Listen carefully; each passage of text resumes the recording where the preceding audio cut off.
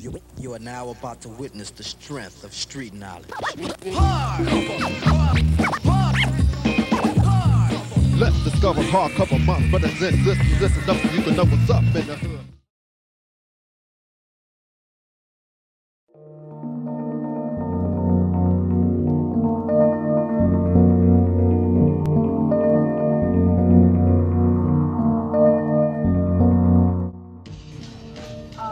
¿Cómo ha cambiado su vida desde que se vino a los Estados Unidos? Bueno, que ha cambiado mucho porque me enseñó a trabajar en este país, me enseñó a valorar que aquí nada te regalan, todo es a base de trabajo.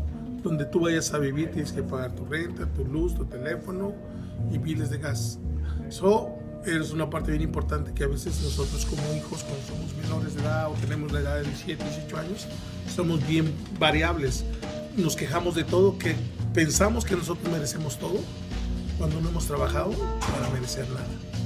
Entonces yo creo que es una parte a veces de la parte de la adolescencia que yo pasé por ahí, y cuando llegué aquí pues prácticamente tuve que trabajar y supe lo que es ganarse un peso y un dólar cada minuto, desde levantarte temprano en la mañana, preparar tu comida, agarrar el autobús bajo cero, en la nieve. Híjole, es difícil. ¿Por qué escogió venirse a Chicago específicamente? Bueno, primeramente yo vine a Chicago engañado. Engañado, no, mira, yo acababa de terminar mi preparatoria, mi bachillerato. Iba a empezar el primer año de universidad. Y un amigo me dijo, oye, vamos a Chicago, mira, allá se gana mucho dinero, tú juegas bien fútbol, te consiguen un buen trabajo y vas a ganar el dinero del mundo. En ese aspecto, yo decía, wow, pues a lo mejor sí es cierto. Veía las películas y decía, no, sí. ¿Por qué me gusta? Porque es una ciudad buena, una ciudad próspera, que hay muchas cosas buenas para los estudiantes.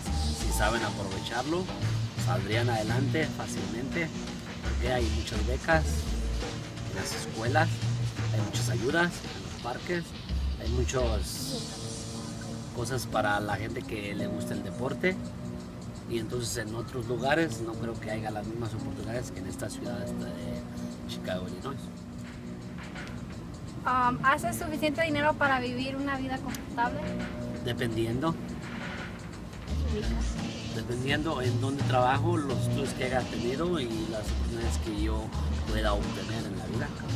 ¿Actualmente crees que es suficiente para vivir una vida confortable? No. ¿Por qué? Porque hay muchos impuestos altos y nuestros salarios no son muy altos donde nosotros trabajamos. ¿Ha cambiado tu vida desde que te viniste a los Estados Unidos? Sí, bastante. En nuestro país desgraciadamente es un poco más difícil que aquí para encontrar trabajo, para sobrevivir, mucho más difícil allá que aquí. ¿Cómo sientes sobre escuchar las noticias que van a hacer a la ciudad de Chicago una ciudad santuaria? Es bueno para todos los trabajadores como nosotros que somos latinos, que venimos de otros países, aprovechar las oportunidades que nos da esta ciudad, de que sea un santuario, nos sentimos más protegidos, con ganas de salir más adelante, echarle marcha. No lo siento tanto así, pero probablemente a veces algunos han sido discriminados. Muchas veces se ha visto en las noticias que mucha gente ha sido discriminada por su color de raza, pero yo hasta ahorita, gracias a Dios, no he sido discriminado, no me siento así discriminado.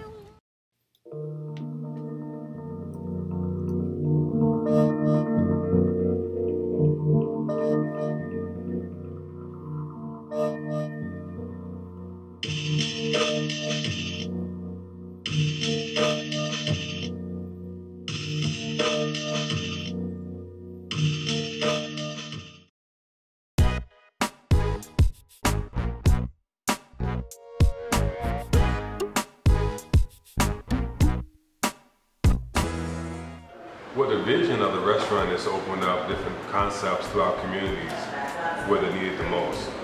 So we realized in the inner cities of Chicago that there's a shortage of healthier concepts, so we decided to open up a healthier concept in this community in West Humboldt Park.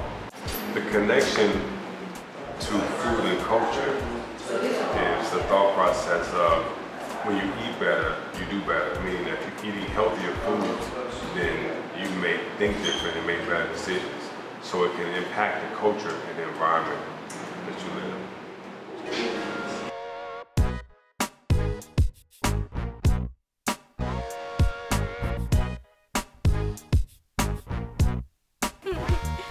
What dish are you making for us today? Some country pork ribs. It's a South Carolina dish. You actually just wash your country pork ribs off in the sink. After you wash them off, you get you some seasoning, garlic powder, onion powder, seasoning salt. Everything's done cooking, I have my little sauce made up and I dip them in the sauce and maybe put them back on the grill. Sometime I might put them in here, put this back on the grill and simmer it. Yeah, I learned from my father. When I was a little younger, he used to teach me how to cook, so I just used to watch him and learn from him how he was cooking.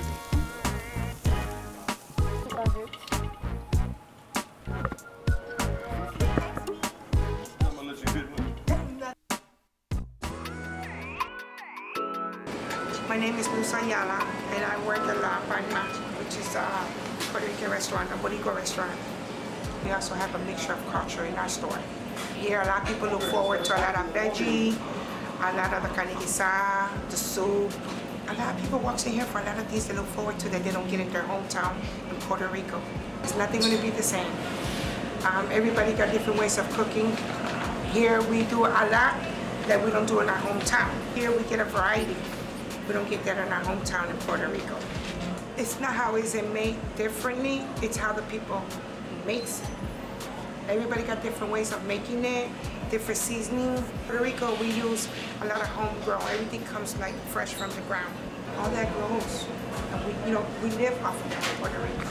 Puerto Rican food is awesome. I love my rice with pigeon peas and pork on the side. You gotta have your sweet plantains. Awesome with sweet plantains. Dumplings are also known as alcapurrias. Come visit the Palma whenever you guys get a chance. Awesome food here, awesome environment, and love the employees. Especially the lady that was on here earlier. She's really famous. Basically, because it reminds me of mine. Normally, that's how we were raised. We were raised on making these traditional dishes just to remind us about, I guess, who we are, where we come from. So that's normally why. I mean, it's like a routine, and we make it every day. It's either yellow or white. We use, normally I think the popular one is Goya. This is what they use, the Goya adobo. I use this one because it's less salt. This is the third part of preparing the ibaritos. Now we're down to smashing them and refrying them again until they're golden brown.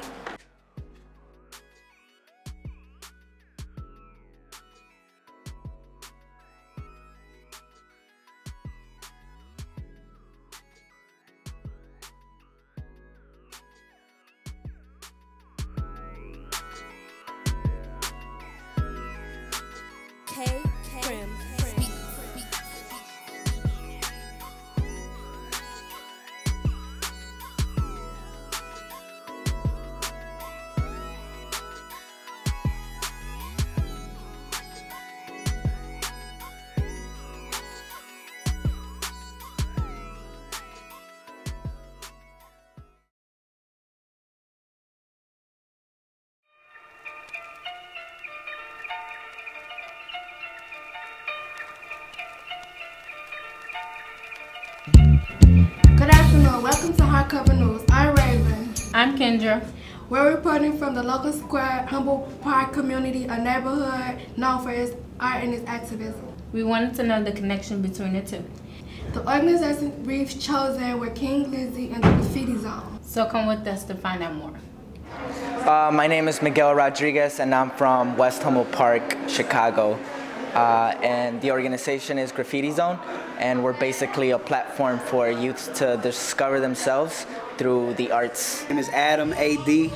I'm one of the King Lindsey recording studio artists. I'm also a resident of Humboldt Park. I'm a recording artist.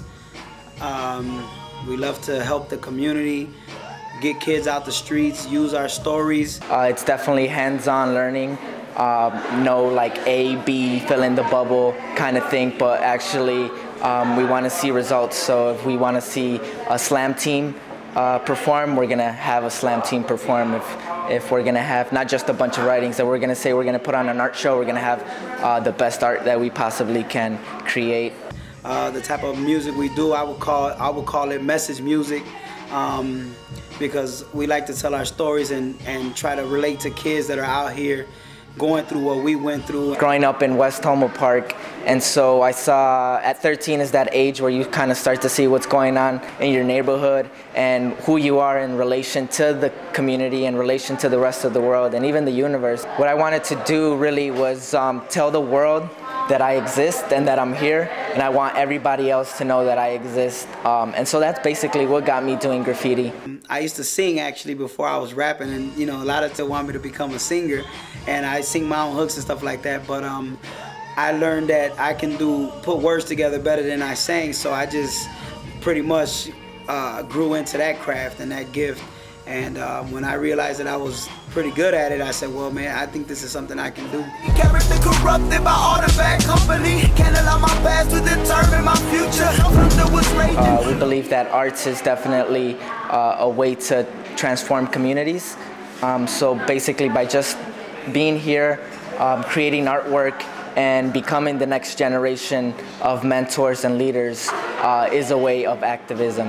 One message, I would say elevate your mind. There's a lot of trendiness.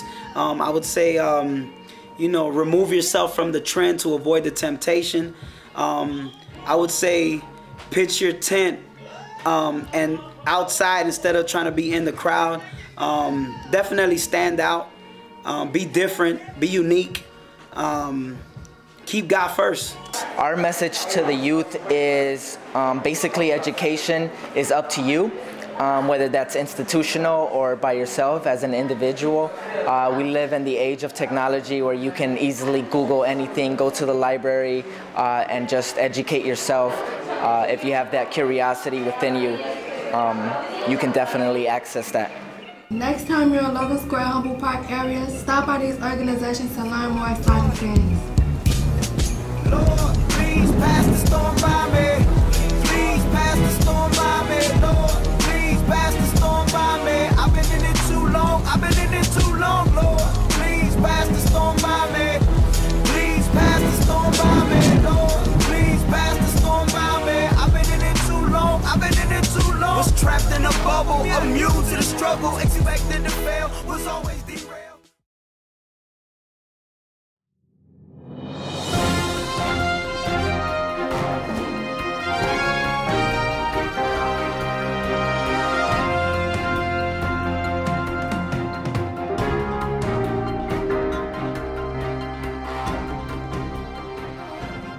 Welcome to Hardcover News. My name is Janelli. And I'm Axel. Today's news report is about minorities uniting against police brutality.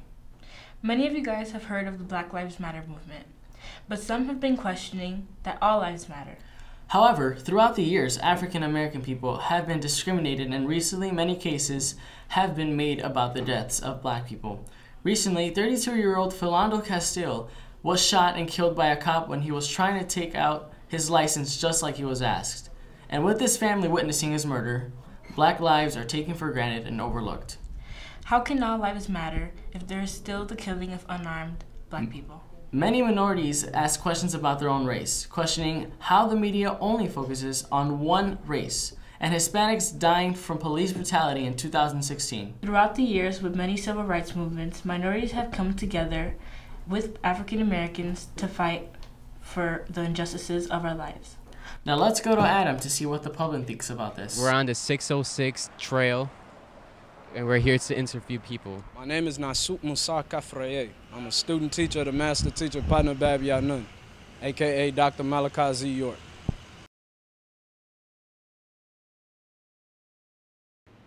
Yes, because I'm a part of one. I'm a Nuwapian. Wunu Wupu. I know of identity groups that work toward ending like that type of systemic oppression. I don't know of organizations that mix the two, but they stand in solidarity. Actually, at my school there's actually a group called 5+1, which brings Latinos together to fight off immigration or anybody like police going through, police knocking on doors and saying, oh, you can't be here. Because we're not minorities, and as long as we let white people tell us we're minorities, we're going to continue to be killed because it is based on a media that we have no control over. We've never had control over the media in this country. We have to remember that America is a racist society that's built off the eradication and the enslavement of people of color. So we can never be surprised when the media is in their favor. We got to wake up to that. Because they really don't focus on us, basically. I think it would make a change because Latinos and African Americans are a big community, especially around here. And if we come together as one, we'll probably make a change.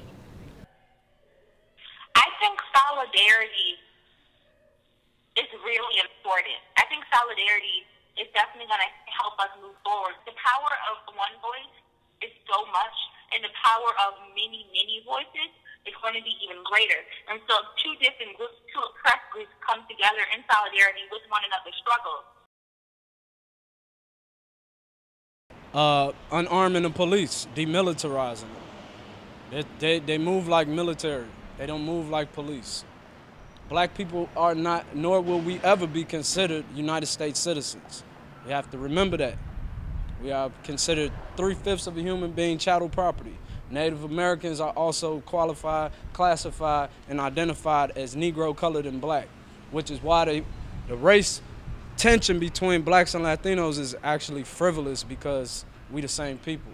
Even Columbus recorded that in his log in 1654 when he first touched the shores of North America. So that's a historically documented fact. I would hope to see changes because police and also the community are just turning on each other, and it's making everything worse on us and them because they don't really help us out, and we don't want their help because we're too ignorant to accept it. If the public consistently demonizes people of color, like the darker your skin is, the more they're going to villainize you. Now that we got people's opinion, let's move on to Jocelyn. Thank you, Adam. There have been many deaths of minorities with 230 blacks and Hispanics, people dying due to police brutality. Through a study in Harvard University, police are 50% more likely to use force on Hispanics and blacks than white. We all need to question why that's happening, whether it's due to stereotypes or racial profiling. It needs to come to an end. Welcome back to the studio. What we have gathered about people's responses and Jocelyn's statistics is that instead of making separate movements for Hispanics and African Americans, we need to come together and help our neighbor. I totally agree with you, but unfortunately, that's all the time we have for today. Remember, we can all change the world together. We'll see you next time in Hardcover News.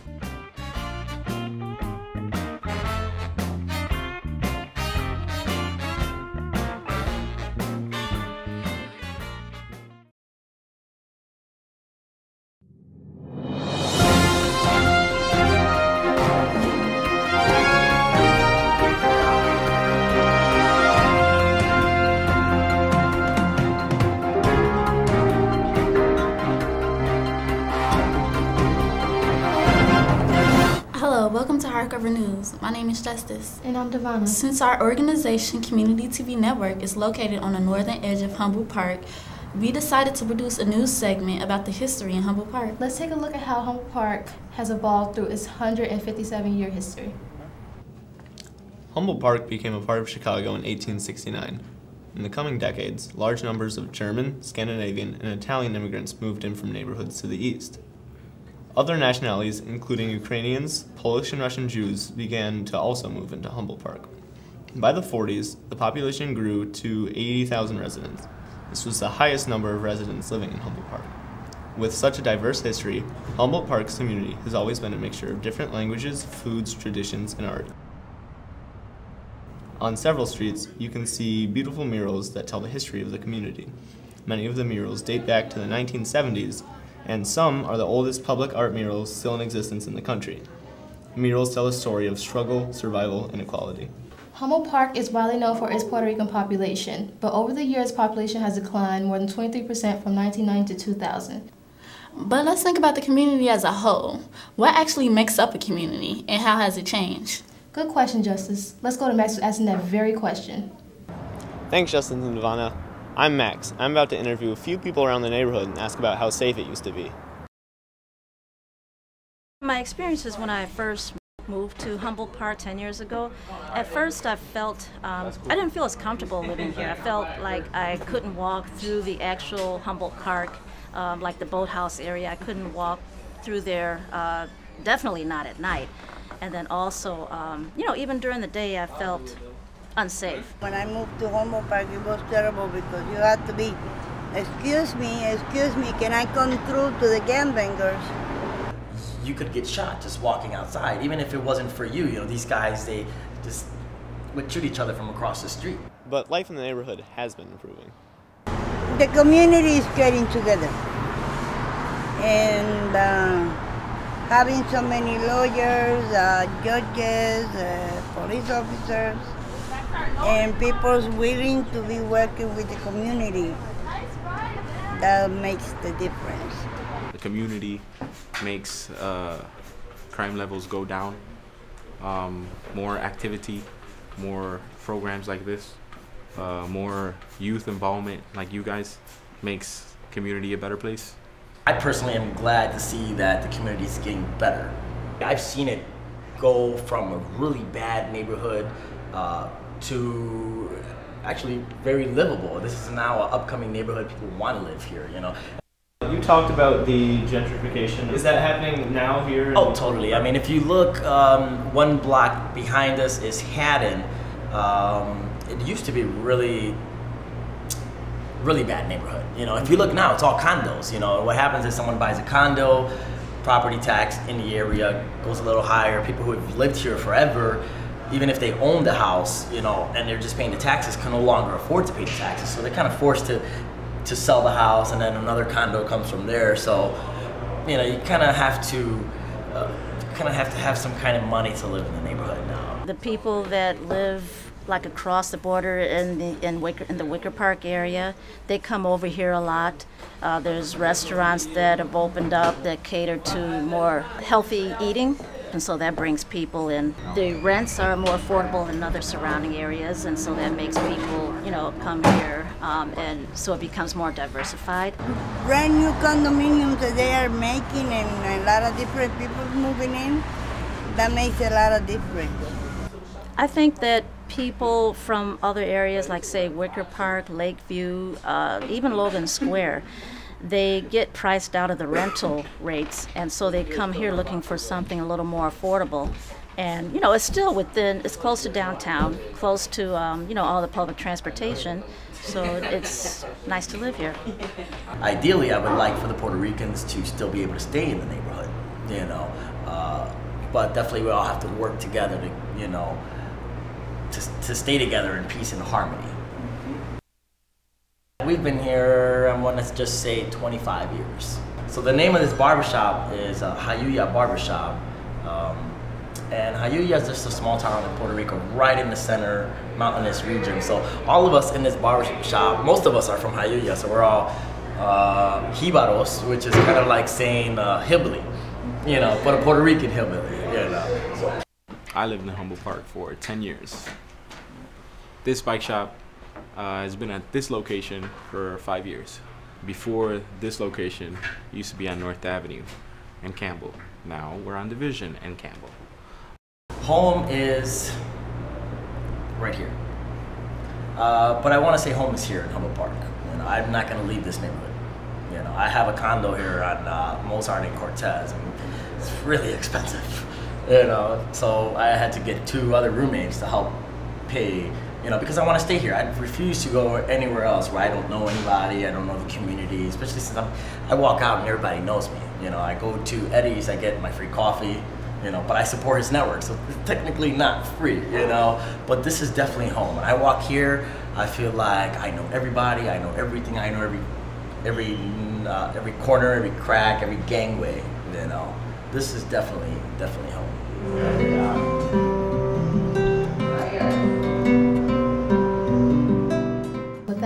have for today. This is Hardcover News. See you next time.